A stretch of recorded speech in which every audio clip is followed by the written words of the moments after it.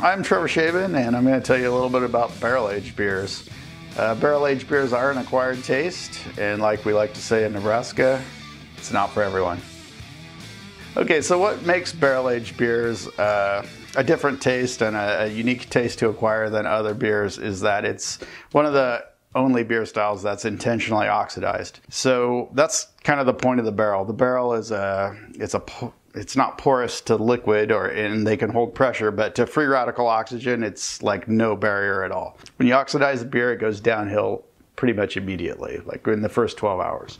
And you know that if you've ever gotten a keg of beer with an air pump and you've pumped it, if you tried it the next day, it's not as good as it was the first day. If you tried it a week later, you would really, really not like it. Well, that's exactly what we're doing with barrel aging. Barrel aging doesn't seal free radical oxygen away from the beer the way cans and bottles do.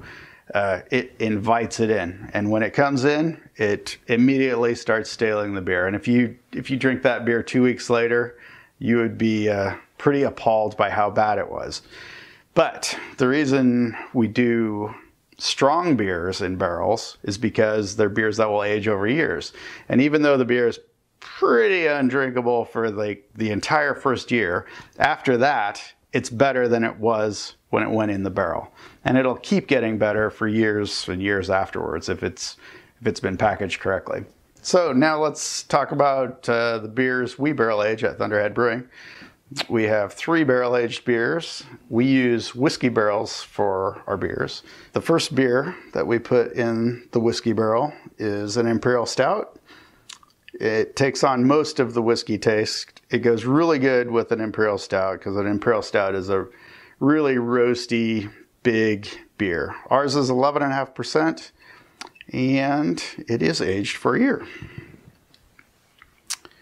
After we empty the whiskey barrel, we immediately fill it with an Imperial IPA called I Concede the Point. I Concede the Point is Imperial IPA, but after it's aged for a year, it tastes more like barley wine. But barley wine is not traditionally hoppy, and we dry hop it after it comes out of the barrel. So it's got a pretty hoppy characteristic even in the bottle. It's a little bit hidden because the maltiness is so big, and the aged characteristic, the dark fruit characteristics, are so big that they kind of hide the hops, but if you're looking for it, it's there. The last beer we do, after we empty the Imperial IPA out of the barrel, we immediately fill it up with braggot. It's a spiced braggot. A braggot is a type of mead. This is the Tiny Tim that we serve at Christmas time, except aged in a barrel. So it tastes completely different, but if you knew that's what it was, you would be able to identify it. Arguably, the only thing more difficult than acquiring a taste for Imperial Stout is getting one of these bottles open. So I'm going to show you how to do that. These bottles are waxed, corked, and capped. The wax protects the top of the bottle from nicks and bumps over the course of its life, which is presumably years.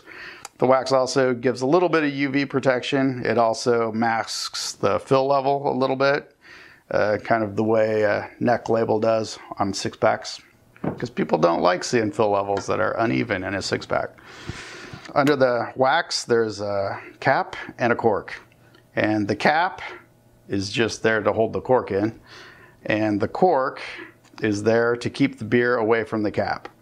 So these beers are made to age for many years, and if you didn't have the cork in there, eventually the protective lining on the cap would degrade, and the beer could come in contact with the metal, which would make the beer not good. And then the cap has to be there because the beer is carbonated, and if the cap wasn't there, it could push the corks out. So to get into one of these things, first you got to take the wax off. And the easiest way to do it is just cut a circle underneath the cap through the wax, and then just top the wax off. Try to avoid cutting off your face or your hands. Once you get the wax off, then you just got a beer cap, and any old way you take off a beer cap normally works. And Then you're down to the cork, which it just looks like a normal wine cork, but it is not a normal wine cork. It goes down deep into the bottle, down into the neck where it starts getting wider. So it's wedged in there pretty tight, and that's because the beer is carbonated, and we don't want it just pushing the corks out.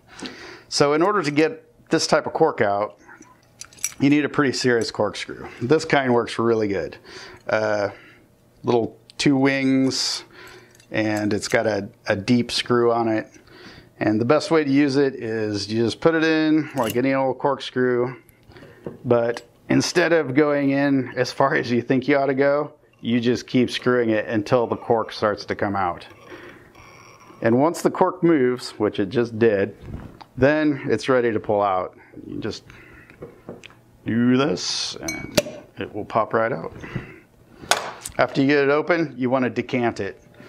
This beer is bottle conditioned, which means it goes into the bottle flat, and then it has just enough yeast and sugar in the bottle that it will carbonate it. But once it's done carbonating, the yeast sinks to the bottom of the bottle. And doing that makes it so that the beer will taste better over a longer period of time. So it's another thing that allows you to age it a long time.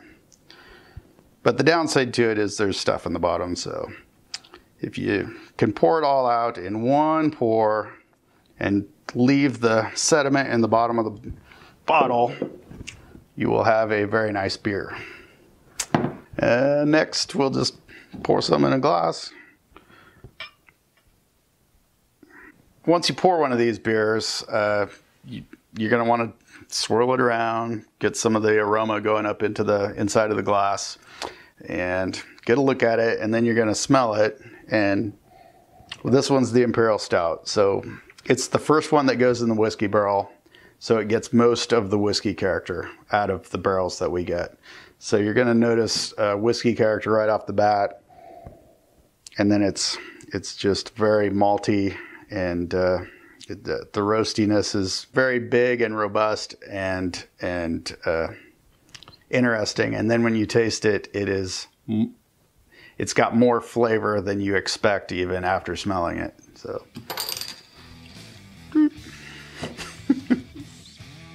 All 3 of our beautiful barrel-aged beers are available in the wax, corked, and capped bottles at both taproom locations, but only Your Argument is Invalid Russian Imperial Stout and I Can See the Point Imperial IPA are available on draft, but again at both locations, Omaha and Kearney.